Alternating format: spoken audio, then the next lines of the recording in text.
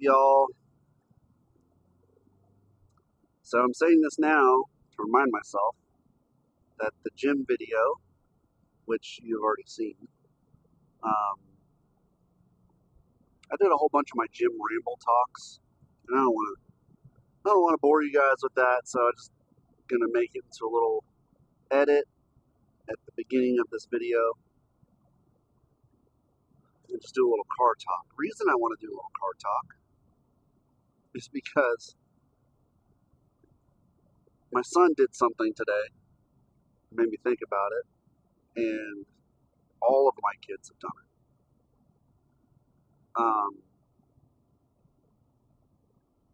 And I don't know if it's maybe just younger people these days, or or everyone, but honestly, probably everyone, because I know I did it when I was a kid, and I still do it now. It's just I was raised a little differently, and especially being military, um, we just kind of do shit a little different. But what I'm getting at is people these days, especially the younger generation, succumb to fear way too much. And I say that because, so my son called me, and he was walking into McDonald's after he got out of school, and like he's on FaceTime, then all of a sudden he like drops the phone down, turns around, and like runs out. I'm like, dude, what are you doing? There were people in there, Dad. No shit. He's like, yeah, there was like 4 people in there, like waiting to order their food. Okay, get in line.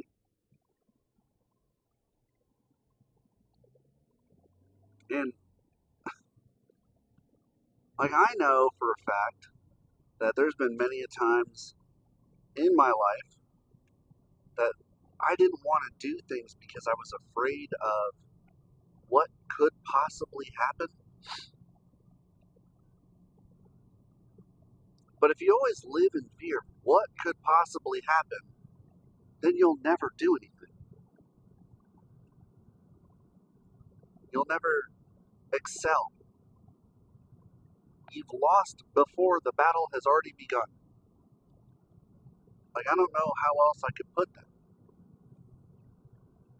And I bring up being military because growing up military and being in the military, like if I was afraid to do something as a kid, my dad would just say, suck it up, buttercup. Go get done what you need to get done. And that's really all there is to it. Same thing in the military. You know, especially when I was junior enlisted, if an NCO told me, go get this done, or I need you to do this, and I was afraid of doing that because whatever freaking anxiety, you gotta push through that, no matter what. Because your NCOs need it done. If I had to go get, okay, another example. When I was a supply NCO, which I was never supply, I was just tasked as being a supply representative. But I was a supply NCO for my company, and I worked directly for my commander. My commander said, do X, Y, and Z, because I need it done. Whether I had to delegate, or whether I needed to do it myself, it needed to be done. And if the commander tells me to do it, guess who the commander derives his power from? The President of the United States. He's a commissioned officer. I don't get to just, no, because I'm afraid. No, get it done.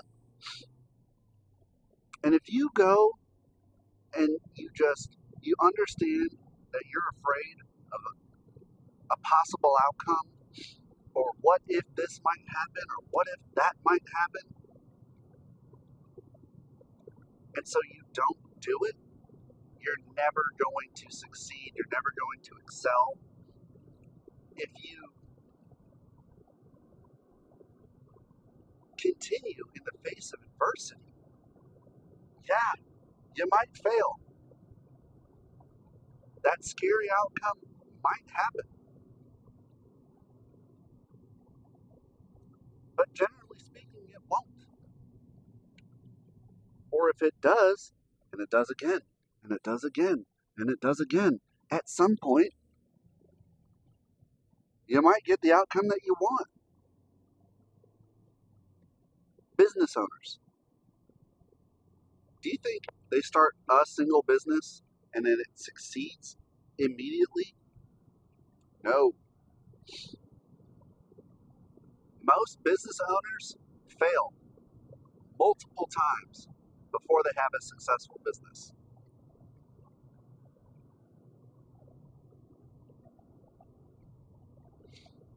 It happens. You know, there's so many times that like I've needed my kids to do X, Y, and Z, or you know, whatever. And they're like, but Dad, what if I mess up? What if someone makes fun of me? What if blah, blah, blah? So you telling me just because you think something might happen, you're going to hide away in your room for the rest of your life? That sounds like a crappy way to live to me. You know, I've done a lot of things in my life. Been to a lot of places, seen a lot of things, done a lot of things. I'm almost 40 years old, and 30, I'm 38.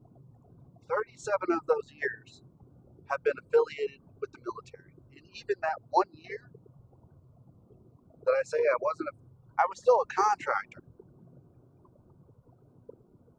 Guess what? I got out of the Army. I joined the Army, first off. Do you think that was easy? No. Was I afraid? Yes. Did I graduate basic training? Yes. Did I graduate the Air Traffic Control Academy? Yes.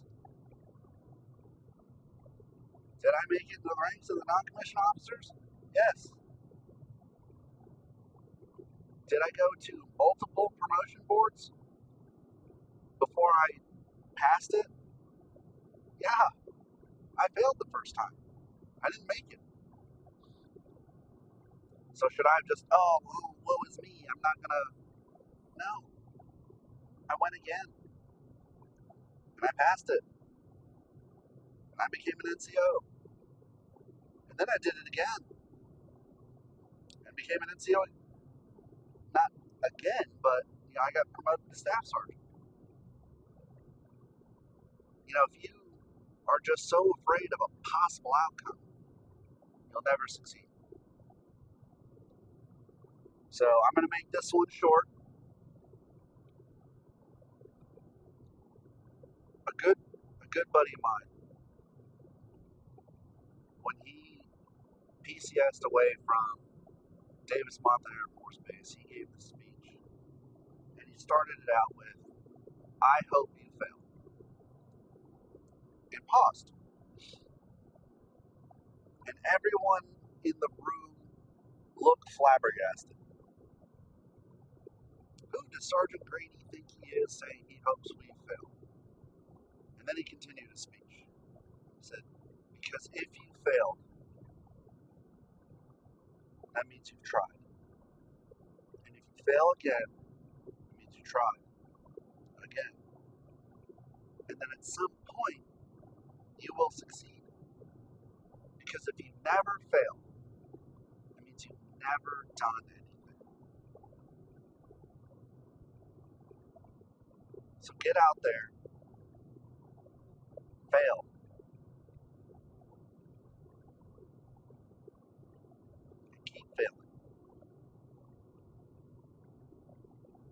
some point you'll succeed.